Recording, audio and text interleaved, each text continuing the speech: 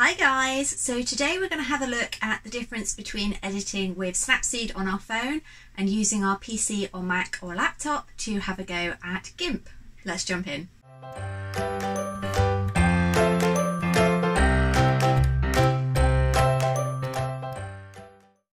Gimp.org. I'll drop the link down below, and then you need to click on the download.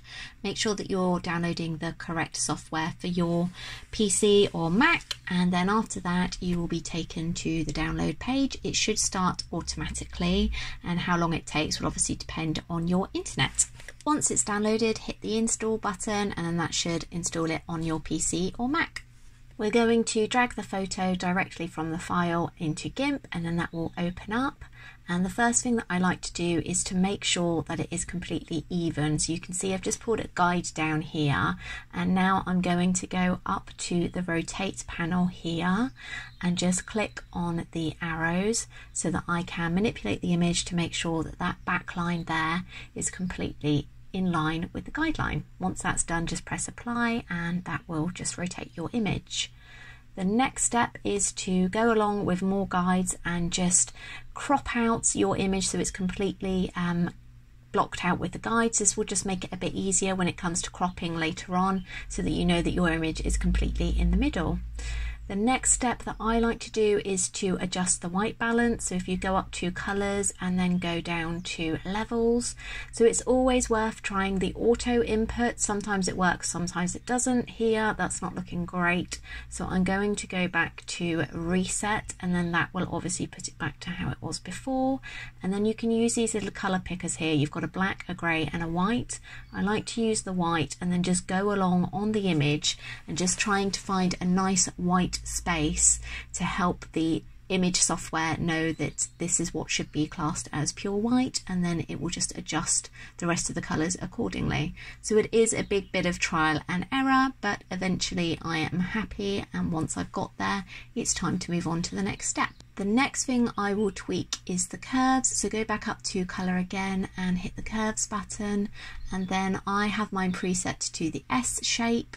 And you can just see I'm tweaking it ever so slightly. You need to make sure that you keep the S shape itself, because if you just brighten it, it's going to become overexposed. So the next step is obviously to press OK, and that will apply it. So now I am going to have a look at the color balance, and you can see you've got the profiles here. You can just tweak these sliders in the middle to kind of shift the color to be more cyan or red or magenta, or you know, the rest of them that are on there. So this is just a good thing to have a little play around with. At the moment the image is looking a little bit too blue. There's a definite blue tinge to it, so I'm just having a little play to kind of even that out and make it a little bit more balanced. Once I've done that, I'm going to crop the image itself. So I'm going to use the crop tool to go along and make sure that it is set to a 1:1 basis. This will mean that it's a nice square shape. It just makes it a lot easier when I'm uploading between the different platforms if everything's square, and it means I get a nice thumbnail on my website. So using the guides that we put in at the beginning, you can see I'm just going around here now, just making sure that everything is even. You can use the guides to make sure that your image, the product that you're actually wanting to be the focus of the image, is completely in the middle. So once I've had a play around with that, you can set the image to crop. So once that's cropped, I'm just going to make sure that the image itself is cropped to that size. So you can see me going in with the cropping tool, and then once that's done, I'm just going to crop to selection. So now that the image is finished, then last thing that I usually do is I scale the image, and I use 3500 pixels.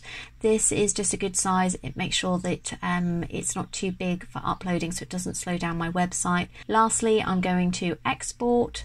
So you just go along, and I like to export my files and keep the original. So this will just be called edit 1, and then export. And then lastly, I just turn down the quality to 98%. It just compresses the file slightly, but you don't get any loss of resolution. I'm going to go through it all one last time with you. So I'm going to import the more close-up image. So again, we're going to start with me making sure that the back background board is completely level, so I'm just rotating it slightly using the guide.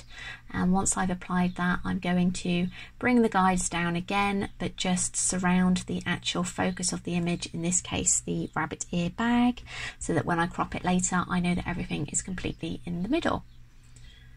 So to pull the guides, you literally just go up to the ruler at the top, hold down your left button and pull, and they should come out quite easily. So next we're going to go to levels. So I'm adjusting the white balance again. The auto white balance was definitely a bit better on this image, but it's still not perfect. So I'm resetting that and going back in again with the manual white color dropper, and then just having a little play around till I am happy with the balance of colors. Next in, I'm going to go to curves again and just make the image ever so slightly brighter. You don't want to whiten it or brighten it too much because then it will end up oversaturated. And you can see these 2 points on the S curve here. So you bring the one at the top up and the one at the bottom down, and that should just keep everything a bit more balanced. So again, I'm going in and just going with the color balance just to try and make sure that it's all nice and even. And again, there's a little bit of a blue cast. It's just because the camera is picking up on the blue-grey of the bag, and it's obviously offsetting everything else based on that, as that is the main focus of the picture. So it just needs a little bit of manual tweaking just to make sure everything is okay. Once I've done that, I'm going to go in and I'm going to crop the image. So using the guides like we did before, I'm just going round now and making sure that it's all in the middle, and I've got rid of all of the background that I don't want until I'm happy with the size. Once I'm at the size, then I go up to image crop to selection and try that again, image crop to selection, and there we go, it just gets rid of the background. So I'm going to go down to scale again, and like I said, 3500 is my preferred size, so scaling that. And then lastly, I am going to go to export it. This will go down as edit 2 because it's the close-up, so I'll just change the file name there. And then lastly, I'm going to change the quality from 100 down to 98 just to compress it, and we're done. So that obviously took quite a bit longer than editing on my phone. I think it's down to personal preference. I've never had the quality come out drastically different between the two, but like I said before in my video for last week, it just means that if you edit on the phone, most of them are backlit, so you might find that when somebody views your item from either a tablet or more than likely from a PC or a laptop, it's going to look quite dark, whereas if you are editing on the PC, you can just override that. But I'm going to now show you both of the pictures side by side so you can see the differences. They really are minimal. It's just something that I've got into doing myself. You might find that you prefer the Snapseed edits that I showed in last week's video over the Gimp, but as it is a free software to use, I just think it gives you a little bit more flexibility than the Snapseed, and it's just what I do. So I hope you've enjoyed this video today. I am going to be adding in some more Etsy tips and tricks and tutorials, as that was the feedback that I got from you all. If you've got any suggestions for new video contents, then drop a comment down below. I'd love to know what you would like me to create. I'm always on the hunt for new ideas. If you haven't hit the like and subscribe button, then definitely do. It's a big help. I am at 278 subscribers, which is wow. Yeah, I'm still in shock. I wasn't even at 100, I think, back in November. So a great big thank you to all of you that have hit that subscribe button. If you've got any Etsy friends that you think may like this video, then definitely share it. It all helps the algorithm. YouTube can see that I've got new people watching my content, which means that they will share it with others. So next week I might actually slip in a little studio vlog because we haven't done one for a few months, and I thought it would be nice for you all to see what I'm up to. Take care, and I'll catch you all next time. Bye!